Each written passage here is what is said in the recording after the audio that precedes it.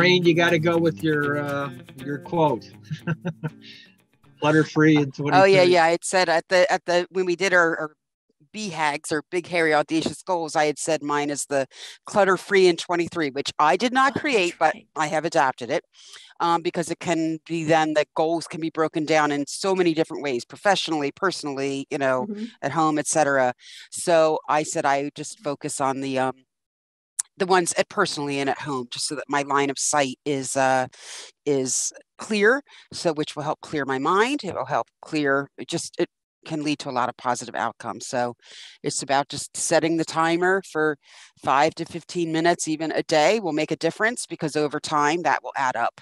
If you multiply that by the 365 days, it's a lot of time then spent just clearing, and the first time through may not see what I see the second time through or third time through, but it is really fun to remove things, get them out of the house, be more aware of what comes into the house. And then when I do go back to a room or a cabinet or something, I open up, I'm like, oh, that's right, I did that. And it just, then you like, right. And it was especially after cleaning up after Christmas. And then suddenly the room looks so big because it's like, doesn't have a tree in it and the whole bit, and rearranging furniture. It's like, wow, this has been under the TV stand for a while. This needs to go. So I was just realistic about, as opposed to my fantasy self, I have to be realistic about who I am today, what is serving me today, and trust that if I really did need something again in the future, I will have the means to be able to acquire it. So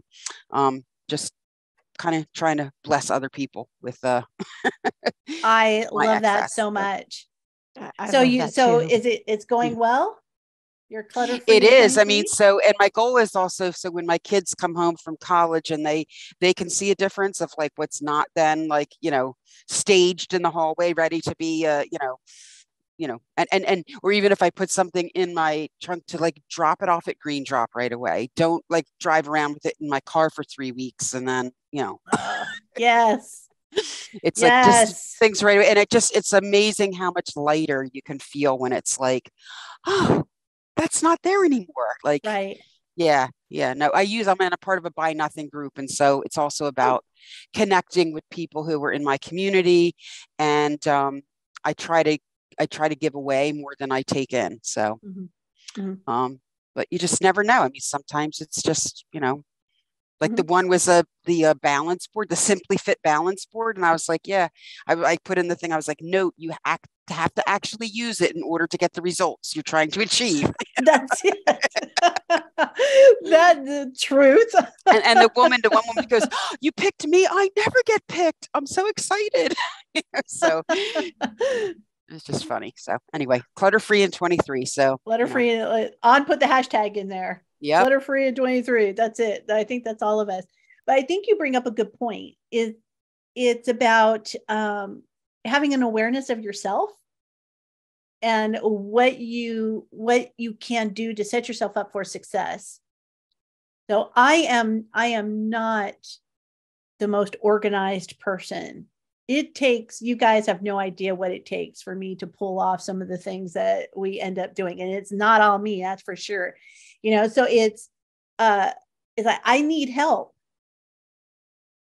And if you're realistic about that, and if you're honest with yourself about that, then you see, certain levels of success come your way. And for me, it's okay, I have to do this in really small bites. Otherwise, I'm just going to overwhelm myself. So Ann and I are working on this really massive project that I'm going to be excited to announce to you guys here pretty soon. But it's massive. And I at first tried to tackle it by myself. And I cannot get this done by myself. So you have to bring somebody else in. And then it's, okay, how far down can I chunk this out so that it becomes manageable, without getting into this, I heard this term, complexity trap. So it's a complexity trap of where you keep adding things to your list and making something more complex than it has to be. And we keep falling. I'm only speaking for myself. I fall into that a lot. So for me, Maureen, what you said there, really important, is about knowing yourself.